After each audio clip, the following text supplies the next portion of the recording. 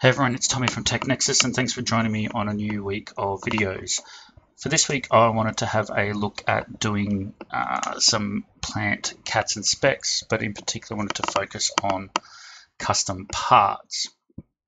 Now, as part of that procedure, I thought I might extend it out into building these parts in Fusion and then exporting them out for Plant3D to use as custom. So this is a custom valve that I've just got a couple views of. So I've got the top, I've got the right hand side view, and I've got the front view.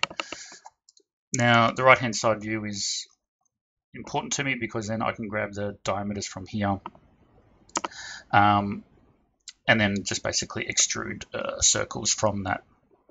So there's a couple ways of doing that.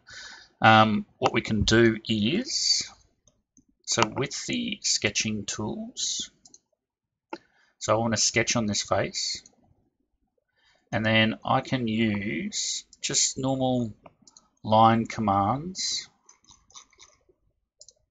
to sketch out this body here. So I can just keep going.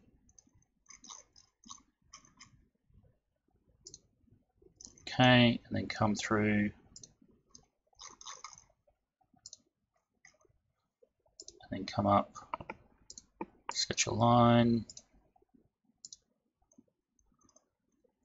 and I'm just going to do the body. I'm not going to do this bottom part here. Just going to look at that later.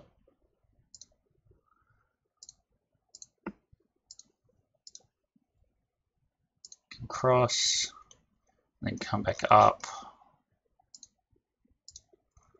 and then let's go back up here and close it all off. Okay, and once we stop the sketch and I turn that right hand view off, we've got basically that face there. So what I'm going to do is actually I'm going to drop that down, and I want to trim some of these as well. So just use the trim command. Oops, don't want that one. Undo that. I want to trim that one, and then I want to delete. Okay, so there's the boundary for my revolve command. Okay, so really we come up to create and go revolve.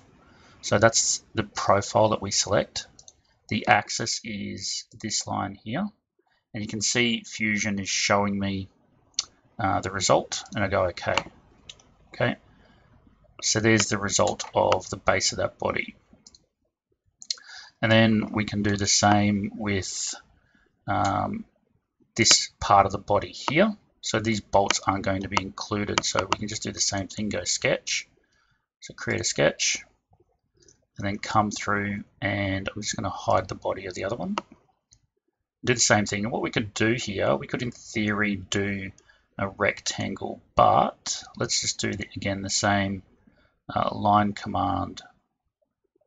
So I'm going to extend it somewhere down to here because I want the body the two bodies to merge together. So then I come up, run the line to here, and then from here across, and then do the same thing, run the line command from over here. You can see Fusion finds the snaps, and then there. Okay, and then stop the sketch.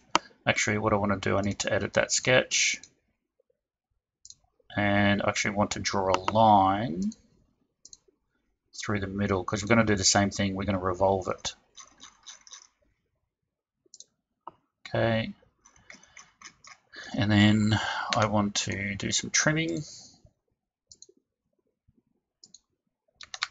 Okay, that's more like what I want. So I have this region here. Okay, go back over, and then let's turn the bodies back on. You can see we've got the main body there, and I'm going to revolve this one as a, let's just keep it as a new body. So the profile is this, the axis is this line, Okay, so we want to turn the body back on and we want to join them. Go OK. If I turn the sketches off, then you can see we're starting to make progress with that valve. Okay, so what we're going to do tomorrow, that's all we're going to do for today. Tomorrow we're going to have a look at these flanges and this hand wheel and the bottom of this here. So I'm going to make this like a I might make it like a sphere or something and then join it all up, and then you can see we're going to get all of these nice, if I turn all of these sketches off, we're going to get some nice forms in here, and then eventually we're going to bring this into Plant3D as a custom valve. So hopefully it's been informative for you for Fusion and Plant3D. Thumbs up if you liked the video, thumbs down if you didn't, but please do subscribe to the channel, and I'll see you tomorrow for some more Fusion, which eventually leads us into Plant3D CADs and specs. So again, thanks for watching, and I will see you tomorrow.